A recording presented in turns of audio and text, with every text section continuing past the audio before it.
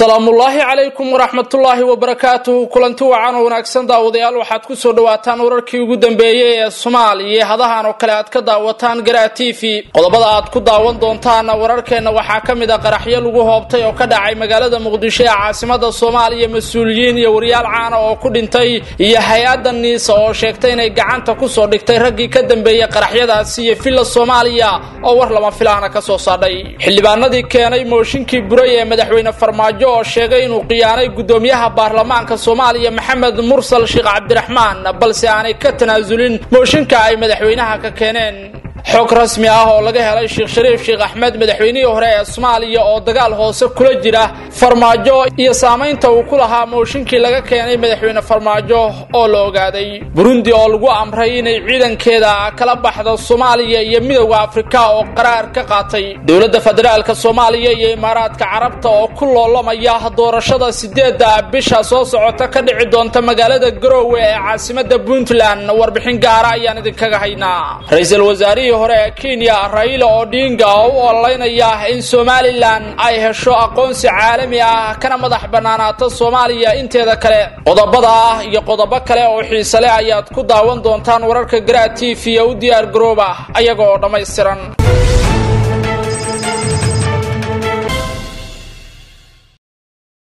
isku soo noqda haboon mar kale daawadayaal waxaad ku soo dhawaataan wararka Garaa TV oo dhameystiran aan ku bilaabo magaalada Muqdisho waxaa faahfaahin kala duwan ay ka soo baxayaan qaraxyo xoogan oo Muqdisho ka dhacay waxaana la soo warinayaa in dhimasho iyo dhaawac ay ka dhasheen qaraxyadaasi gudoomiye ku-xigeenka dhanka ammaanka iyo siyaasadda maamulka gobolka Banaadir Maxamed Cabdullaahi Tuulax iyo xildhibaan Warsamo Joodax ayaa dhaawac ka soo gaaray qaraxyadii ka dhacay magaalada Muqdisho sidoo kale waxaa markaasi ku dhintay qaraxyadaasi askar ilaalo u ahayd gudoomiye ku-xigeenka amniga gobolka Banaadir Tuulax iyo sidoo kale xildhibaan Warsamo Joodax waxaa kale oo la xaqiijiyay inuu ku dhintay qaraxyadii ka dhacay magaalada Muqdisho wariye Cawil Daahir Salaad oo ka tirsanaa telefishinka Universal iyo qaar kamid ah shaqaalaha TV-gaasi sidoo kale waxaa dhintay ilaa 3 askari oo ka tirsan ciidanka koofi gaduuda ee ku sugan kontaroolka weerarka ismiidaaminta ah uu ka dhacay ee isgoyska tiyaatarka ee magaalada Muqdisho qaraxa koobaad ayaa lala beegsaday bar control oo ku taala afaafka hore ee tiyaatarka qaranka halka midka labaadna lala beegsaday taalada daljirka daahsoon oo aan sidaasi kaga fogeyn halka uu qaraxa koobaad ka dhacay al-shabaab ayaa sheegtay mas'uuliyadda qaraxaasi ka dhacay al-shabaab ayaa sheegtay mas'uuliyadda qaraxyada ka dhacay magaalada Muqdisho waxayna sheegeen inay ku dileen mas'uuliyiin badan oo ka tirsan dawladda federaalka ee Soomaaliya xildhibaan Warsamo Joodax oo kamid ahaa mas'uuliyiinta ku dhaawacmay qaraxaasi ayaa sheegay in dhaawac fudud uu ka soo gaaray ayna ku dhinteen qaar kamid ah ilaaladiisa qaraxaasi hay'adda nabad sugidda iyo sirdoonka qaranka ee NISA oo war ka soo saartay qaraxyada ka dhacay magaalada Muqdisho ayaa sheegtay in gacanta lagu dhigay raggii ka dambeeyay qaraxyadaasi waxaa gacanta lagu soo dhigay raggii ka dambeeyay qaraxyadii maanta gilgilay magaalada Muqdisho ee caasimada Soomaaliya sida ay NISA sheegtay ciidanka amniga qaranka ayaa gacanta ku soo dhigay hogaamiyihii howlgalkii qaraxyada al-shabaab ee maanta ka dhacay magaalada Muqdisho iyo wadihii gaarigii dambe ee ku qarxay taalada daljirka daahsoon kaasi oo qarxay xilli ay ciidanka amnigu gacanta ku hayeen kadib markii shacabka laga fogeeyay sida ay NISA sheegtay war qoraal ah oo la soo dhigay barta Twitter-ka ee hay'adda NISA ayaa lagu sheegay in weeraradan qorshahoodu ahaa in lagu xarunta murtida iyo madadaalada ee National Theatre ee magaalada Muqdisho halka oo maalmahan ay ka socdeen dayactir iyo olole isxilqaana oo dib loogu dhisayo tiyaatarka qaranka haddaba dadka ku geeriyooday qaraxyadii ka dhacay magaalada Muqdisho waxaa kamid ahaa wariye Cawil Daahir Salaad oo ka tirsanaa telefishinka Universal in badanna ku soo jiray warbaahinta Soomaalida maxaa lagu xasuustaa wariye Cawil Daahir Salaad bal aynu taariikhdiisii dib u milicsano dabayaaqadii 8-meeyadii ayuu wariye Cawil Daahir Salaad ka shaqaynayay raadiyaha dawladda ee Radio Muqdisho oo ahaa halka raadiye ee dalka ka jiray xilliga markii uu dalku burburay wuxuu markaasi wariyuhu markaasi kamid ahaa dhalinyaradii isku dayay in ay dib u soo nooleeyaan warbaahinta wuxuu soo saari jiray mid kamid ah wargeysyadii tirada yaraa ee gacanta lagu daabici jiray sanadkii 2000 ayuu Cawil markaasi ku biiray idaacaddii iyo telefishinkii Horn Africa oo ahayd warbaahintii ugu horeysay ee madax bannaan ee dalka markaasi laga hirgeliyo wuxuu sidoo kale qori jiray sheekooyin gaagaaban wuxuu wariyuhu caan ku ahaa barnaamijka dood wadaag oo looga hadli jiray arrimaha bulshada iyo xaaladaha hadba taagan xaaladda magaalada Muqdisho markii ay xumaatay bartamihii sanadkii 2005 ayuu wariye Cawil dalka ka cararay isagoo u guuray qurbaha halkaasi oo uu mihnadiisa ka sii waday isagoo oo markaasi kadibna ku biiray telefishinka Universal oo markaasi ka daadihin jiray barnaamijka dood wadaag wariye Cawil dhowrkii sano ee la soo dhaafay wuxuu ku sugnaa magaalada Muqdisho oo uu markaasi u soo wareegay wuxuuna aaminsanaa in xaaladda dalka ay soo hagaagayso wariyaal dhowr ah oo ay isla soo shaqeeyeen marxuun Cawil Daahir Salaad ayaa waxa ay sheegeen inuu ahaa nin markaasi dabeecad wanaagsan oo furfuran wariye Cawil Daahir Salaad oo daadiisa lagu qiyaasay 45 sano ayaa ka tagay xaas iyo caruur sida ay noo xaqiijiyeen qaar kamid ah eheladiisa wuxuuna markaasi ku geeriyooday maanta wariye Cawil Daahir Salaad Allah u naxariistay qarax ka dhacay magaalada Muqdisho ee caasimadda Soomaaliya haddaba madaxtooyada Soomaaliya war qoraal oo ka soo baxay ayaa lagu cambaareeyay qaraxyada Muqdisho war kooban oo Facebook uu soo dhigay agaasimaha warfaafinta ee madaxtooyada ayuu kaga hadlay qaraxyadii ka dhacay maanta magaalada Muqdisho ee caasimadda Soomaaliya qaraxyadaasi madaxtooyadu ay cambaaraysay ka sokow waxay markaasi ay uga tacsiyeysay dadkii ay heladoodu ku dhinteen qaraxyadaasi waxayna kuwa ku dhaawacmay alla uga bariday in ay markaasi caafimaad buuxa helaan filla Soomaaliya waxay ku baaqday midnimo shacab iyo markaasi dawladeed si lagaga hortago weerarada al-shabaab ay ka geystaan magaalada Muqdisho ee caasimadda Soomaaliya warbixin gaar ah oo ku saabsan dawladda federaalka iyo Imaaraadka oo ku tartamaya doorashada Puntland ayaa inoo soo socota balse iminka warar dheeraad ah ayaa ka soo baxaya sidii xildhibaanada mooshinka ka keenay madaxweyne Maxamed Cabdilaahi Farmaajo ay u go'aansadeen inay ka laabtaan mooshinka inkastoo la sheegay sababo badan oo ay markaasi ugu weyneed in ay u tanaasulaan danta qaranka haddana xog u helay Garaa TV waxa ay markaasi muujinaysaa in heshiis markaasi shaqsiyan ah uu galay mursal uu ku qasbay xildhibaanada inay ka tanaasulaan mooshinka xildhibaan codsaday in magaciisa la qariyo oo la hadlay Garaa TV ayaa sheegay in ay rumaysan yihiin in mursal markaasi la aamusiyay oo markaasi ku ballan furay xildhibaanada waxaa jirta tuhno badan balse mursal wuu ka dhaartay in uu lacag qaatay waxa ay ahaataba waa nagu ballan furay dhabarka ayuuna naga toogtay ayuu yiri xildhibaankaasi xildhibaan kale oo asna warbaahinta la hadlay ayaa sheegay in aysan marnaba tanaasulin balse haddii mursal diiday in mooshinka horay loo sii dhaqaajiyo ay dantu qasabtay in ay iyaguna ka haraan xildhibaanadii mooshinka ka keenay madaxweynaha Soomaaliya Maxamed Cabdilaahi Farmaajo ayaa la rumaysan yahay inay ku dhow yihiin 90 xildhibaan hase yeeshee in la rido madaxweynaha Soomaaliya waxa ay u baahan tahay 2 meelood 3 meelood ee xubnaha labada aqal ee baarlamaanka Soomaaliya dalalka caalamka qaarkood waxa ku xiran dadyow Soomaaliyeed kuwaasi oo qaar kamid ah xabsiyada ay ku xiran yihiin ay kala kulmaan tacadiyo iyo dhibaatooyin kala duwan dawladda Soomaaliya ayaa sheegtay in sanadka cusub ee soo socda ay maxaabiis horle ka soo dayn doonto dalalka caalamka waxa ayna hadda ugu jirtaa dadaal dheer sidii markaasi arrintaasi looga dhabayn lahaa ergeyga gaarka ah ee xuquuqda caruurta tahriibayaasha u qaabilsan dawladda Soomaaliya Maryan Yaasiin Xaaji Yuusuf ayaa sheegtay in qorshaha hadda ay ugu jirto in markaasi dalalka caalamka qaarkood ay ka soo daayaan maxaabiis Soomaaliyeed oo ku xiran qaasatan dalalka Cumaan iyo Spain iyo dalal kaleba waxa ay sidoo kale sheegtay inay wadaan sidii ay ku ogaan lahaayeen tirada saxda ah ee Soomaalida ku xiran xabsiyada dalalka caalamka qorshahaasna uu iminka socdo dawladda Soomaaliya ee hadda jirta waxa ay horay maxaabiis Soomaaliyeed uga soo daysay dalalka caalamka kuwaasi oo ay kamid yihiin dalalka laga soo daayay maxaabiista Ethiopia, Liibiya, Hindiya iyo Seychelles iyo dalal kaleba waxa ay sheegeen madaxda qaranku in ay soo dayn doonaan maxaabiista Soomaaliyeed ee sida sharci darrada ugu xiran jeelalka caalamka. magaalada Garowe ee caasimada Puntland hadii aan aadnana 17 cisho oo kaliya ayaa inaga xigta doorashada madaxweynaha ee maamulka Puntland, doorashada oo noqonaysa midii ugu xiisaha badnayd abid intii uu maamulkaasi jiray. xiisaha waqtiga ayaa ugu wacan saameynta ay dawladda dhexe ku leedahay dhaqdhaqaaqa Garowe ma aha mid sahlan. Imaaraadka ayaan isna dabyar shidayn. dawladda dhexe waxay aad ugu dadaalaysaa inay soo saarto musharax qarsoon oo iyada ku xiran walow ay jiraan shakhsiyaad la tuhmayo sida Asadiyaano, Jabiye iyo Cali Xaaji Warsame. haddana cabsi badan ayaa jirta oo ku saabsan inay jiri karaan tiro kale oo musharaxiin oo qarsoon oo dawladda dhexe ay wadato. hase ahaatee xisaab ahaan ayaa loo sii saadaalin karaa guusha nabad iyo nolol iyo guuldaradooda Garowe. dawladda dhexe waxa ay si buuxda ugu guuleysan kartaa hadii ay gacanta ku dhigto 17 xildhibaan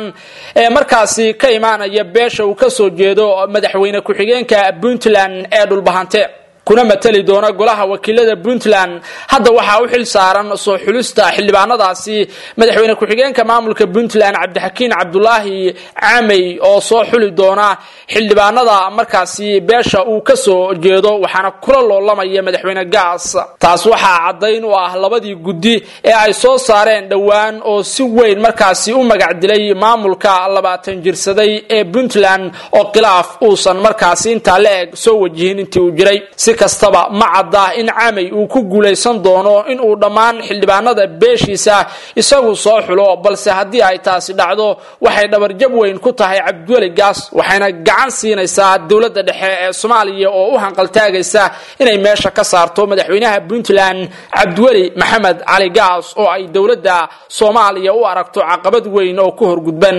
waxaa markaasi uu Cabdiweli Gaas taageero ka helaya qaar kamid ah dalalka caalamka oo Imaaraadka uu ugu horeeyo kuwa oo dhaqaale ku bixinaya sidii uu u soo laaban lahaa mar kale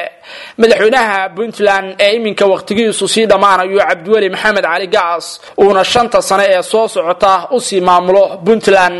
balse musharaxiin kor u dhaafaya 30 oo la tartamaya ayaa waxa ay markaasi isu bahaysteen sidii ay meesha kaga saari lahaayeen madaxweyne Gaas.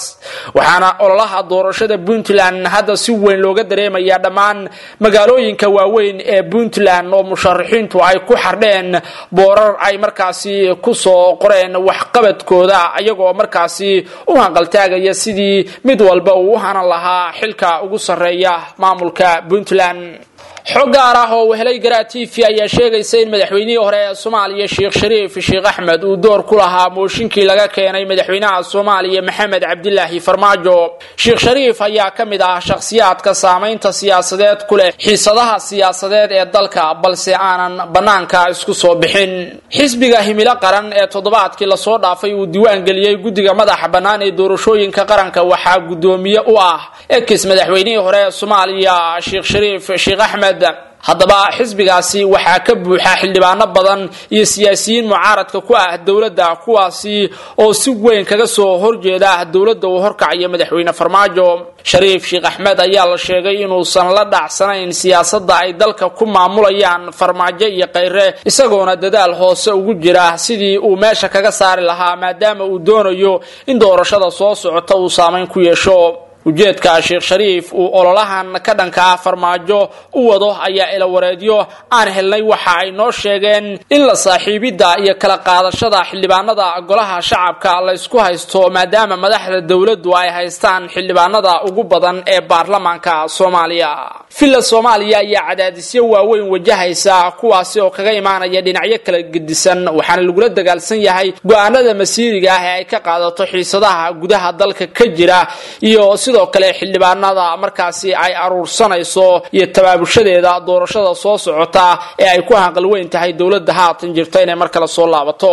sheekh Shariif sheekh Axmed ayaa kaalinta saddexaad galay doorashadii uu madaxweyne Farmaajo ku guuleystay kursiga madaxtinimada dalka waxaana la fahansan yahay in uu markaasi wax ka bedelay ku lug lahaanshihii Soomaaliya oo dawladda Xasan Sheekh loo ogaaday in uu faraha kala baxay arrimahaasi taasi oo dhaxal siisay in ay markaasi yimaadaan xildhibaano la kala boobay balse hadda wuxuu saameyn joogto ah ku leeyahay xiisadda iyo xaaladda kala duwan ee dalka uu marayo siyaasi Faarax Macallin oo ka hadlayay isbedelka siyaasadeed ee ka socday geeska Afrika ayaa soo jeediyay qorshe muhiim ah oo la isugu keenayo Soomaali weyn waxa uuna markaasi ku baaqay in la isku keeno Soomaalida ku nool deegaanada markaasi kala duwan ee geeska Afrika sida gobolada waqooyi bari Somaliland iyo Soomaalida inteeda kale iyo Djibouti Faarax Macallin ayaa shaaca ka qaaday in fursadaasi hadda ay banaan tahay loona baahan yahay in Soomaali weyn la baadi goobo oo markaasi hal dal laga dhigo waxa uu sheegay in isku biiritaanka dalalka geeska Afrika ee iminka la baadi goobayo loo baahan yahay in loo bedelo isku biirida Soomaali weyn oo mid ah lehna hal dal iyo hal calan ra'iisul wasaarihii hore ee Kenya Raila Odinga waxa uu ku jiraa halgan aan suurtagal ahayn oo uu aqoonsi ugu raadinayo Somaliland Odinga waxa uu horseed ka ahaa ololaha aqoonsiga loogu raadinayo Somaliland si ay u noqoto dal madax bannaan oo Soomaaliya inteeda kale ka gooda waxaana loo arkaa saaxiib qiimo leh marka ay timaado in Somaliland ay ka goodo Soomaaliya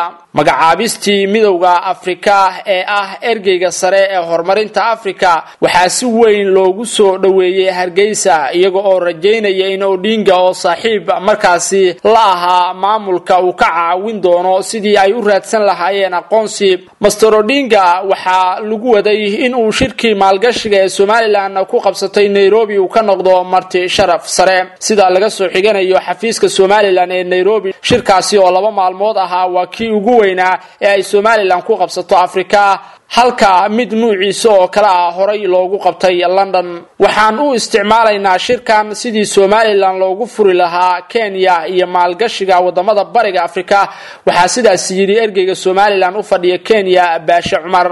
waxa jira meelo badan oo aan markaasi ka wada shaqeyn karno Kenya iyo wadamada bariga Afrika waxaan doonaynaa in markaasi aan beec mushtarka isdhaafsano ayuu yiri u qaybsanaha Somaliland ee Kenya Baasha Cumar waxa sidaasi oo kale lagu wada markaasi in iskaashi uu dhexmaro dekadaha Berbera iyo midda Mombasa Somaliland sidoo kale waxay doonaysaa in ay duulimaadyo toos ah oo Nairobi iyo Hargeysa ay markaasi bilowdo sida laga soo xiganayo Baashe oo markaasi sare u qaaday isdhexgalka ganacsiga ee muwaadiniinta labada dhinac Kenya Airways waxa ay horay u muujisay sida ay u doonayso duulimaadyo toos oo ay ku tagto Hargeysa dalka Kenya waxa uu raadinayaa ganacsi iyo heshiisyo siyaasadeed oo uu si toos ah ula galo Hargeysa halkii uu Muqdisho markaasi la gali lahaa marka laga yimaado ganacsiga shirkii 2 maalin socday waxa loogu ololeeyay aqoonsiga Somaliland Raila Odinga oo si weyn ula socda xasaasiyada arinta gudaha waxa uu markaasi doonayaa in Soomaaliya uu kala qaybiyo oo Somaliland uu ololeeyo sida ay Soomaaliya kaga gooy lahayd Mr Odinga oo kaliya kama raali aha aqoonsi raadinta Somaliland xogayaha ganacsiga ee Kenya Batar Munya ayaa isna si teel ah ugu ololeynaya kiiska Somaliland ee lagu doonayo in markaasi ay ku hesho aqoonsi caalami ah ururka midowga Afrika ayaa dalka Burundi u qabtay ilaa 28 bisha February ee sanadka soo socda si ay kun askari oo kamid ah ciidankooda uga saaraan Soomaaliya qoraal ka soo baxay midowga Afrika ayaa lagu sheegay in iyada oo markaasi loo marayo hanaanka diblomaasiyadeed uu midowga Afrika warqad u diray dawladda Burundi taasi oo lagu sheegay in ay markaasi dawladda Burundi dhinto ciidankeeda Soomaaliya jooga xiriirka midowga Afrika iyo dawladda Burundi ayaa xilligan gaar ahaan dawladda Burundi ayaa gudoomiyaha midowga Afrika Muuse Faki Maxamed waxa ay ku eedeysay in uu taageero u yahay mucaaradka dalkaasi midowga Afrika ayaa dhinaca dawladda Burundi isna ku eedeeyay in heerka xuquuqda aadanaha Burundi uu aad u hooseeyo isla markaana dawladda looga baahan yahay inay wax ka qabato dhibaatadaasi ay la kulmayaan dadka Burundi ee ay dawladda markaasi dhibaatooyinka ku hayso dalka Burundi waxaa Soomaaliya ka jooga 4500 oo askari waana dalka labaad ee ciidamada ugu badan ay markaasi ka joogaan Soomaaliya marka laga reebo dalka Uganda oo ay ka joogaan 6200 oo askari qorshe ay dejiyeen taliyaasha howlgalka AMISOM ee Soomaaliya 30 November ayaa lagu sheegay in iyada oo la raacayo qaraarkii qaramada midoobay ee dhimida ciidanka AMISOM loo baahan yahay in 1000 askari oo kamida AMISOM laga saaro Soomaaliya marka la gaaro 28 February 2019